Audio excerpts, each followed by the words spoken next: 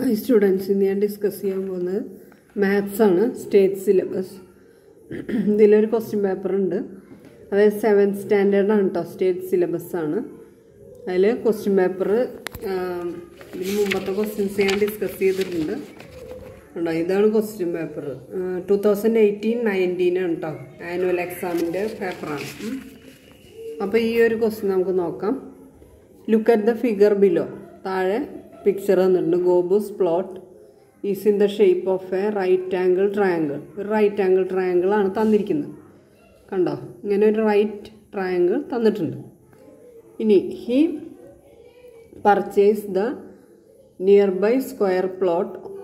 ഒരു near by square പ്ലോട്ടും കൂടി വാങ്ങി. Find the area of the square plot he brought. ഈ ഇതിൻ്റെ ഏരിയ നമുക്ക് കണ്ടുപിടിക്കണം, സ്ക്വയർ പ്ലോട്ടിൻ്റെ. അപ്പോൾ നമ്മൾക്ക് തന്നിരിക്കുന്നത് ഈ ഒരു റൈറ്റ് ട്രയാങ്കിളാണ്. അപ്പോൾ അതിൻ്റെ 8 മീറ്റർ ഉണ്ട്, ഇവിടെ ഹൈറ്റ് ഉണ്ട്, ബേസ് 6 മീറ്റർ ഉണ്ട്.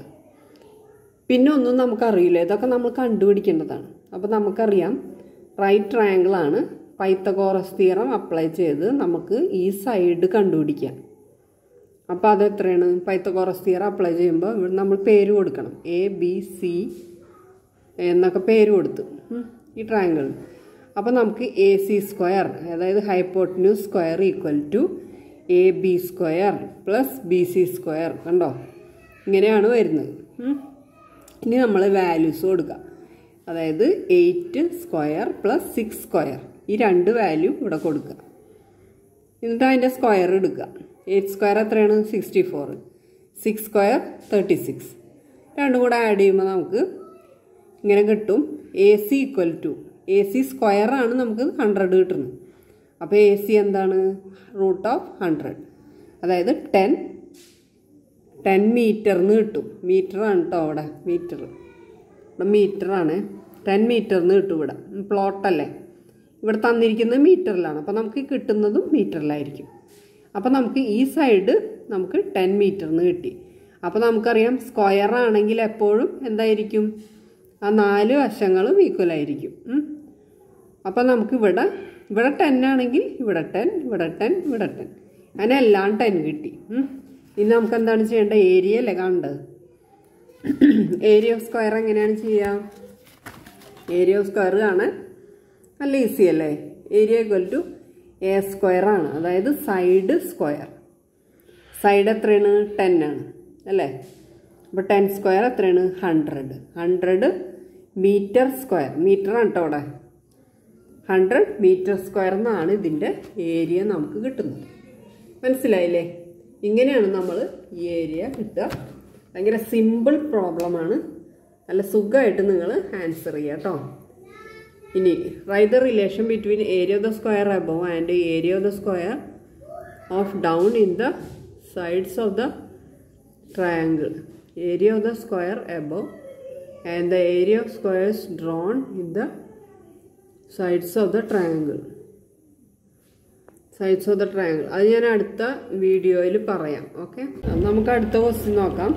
Write the relation between the area of the square above and the area of squares drone in the sides of the triangle. അപ്പോൾ നമ്മൾ ഇങ്ങനെ ഒരു സ്ക്വയർ വരയ്ക്കുകയാണ്.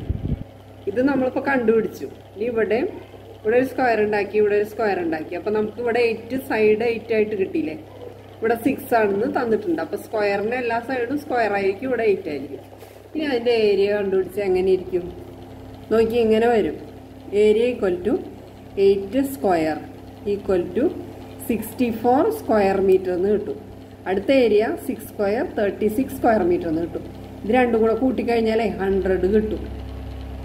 അതായത് അതിനൊരു റിലേഷൻ ഉണ്ട്, ഇത് തമ്മിലൊരു കണക്ഷൻ ഉണ്ട്. അതായത് റൈറ്റ് ട്രയാങ്കിളിൻ്റെ ഒരു റൂളുണ്ട്. അത് വെച്ചിട്ടാണ് നമ്മൾ കാര്യങ്ങൾ ചെയ്യേണ്ടത്. ആ റൂള് ഞാൻ പറഞ്ഞുതരാം. ആ റൂള് കണ്ട ഇതിൽ എഴുതിയിട്ടുണ്ട്.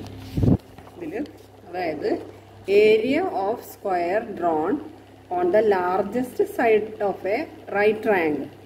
ഒരു റൈറ്റ് ട്രയാങ്കിളിൻ്റെ ലാർജസ്റ്റ് സൈഡിൽ വരച്ചിട്ടുള്ള സ്ക്വയർ അത് എങ്ങനെയാണ്?